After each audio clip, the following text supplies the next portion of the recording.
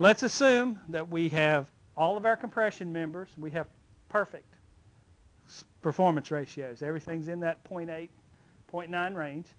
All of our tension members, we've done our work. We've got 300 or 400 iterations.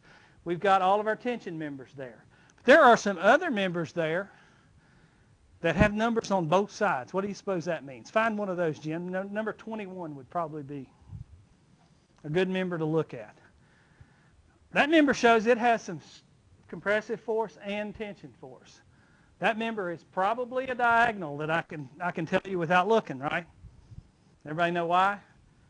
Okay, well that member is what I would call a reversal member.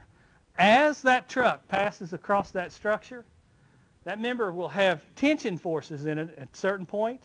Once that truck passes that member, the stresses would go to zero and then back the other way into the compressive area, or vice versa. So I always set those aside. We've dealt with the compression members. We've dealt with the tension members. Now we have to deal with those. We'll deal with those in the same manner that we did before. So Jen, you have to size this properly. So take the size down. We're adjusting. Run the load test. And we just saved another $2,000.